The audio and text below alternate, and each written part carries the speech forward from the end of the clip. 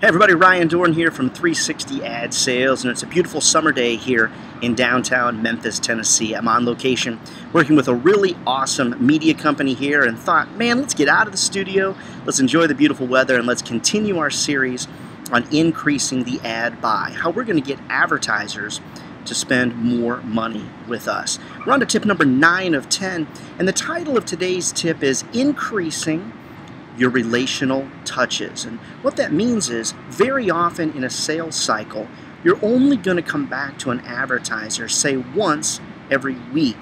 And unfortunately, what that does is it doesn't give you enough of an opportunity to show to them how serious you are about your digital media opportunities. So within a typical sales cycle that might take as long as 30 days, what I want to encourage you to consider is reaching out on an every other day or an every third day business basis. Now some of you might say, wow, Ryan, that just sounds crazy to me. I don't think that I would ever call on somebody that often. Remember something, guys. In most markets, advertisers are getting called by 50, 60 different media companies.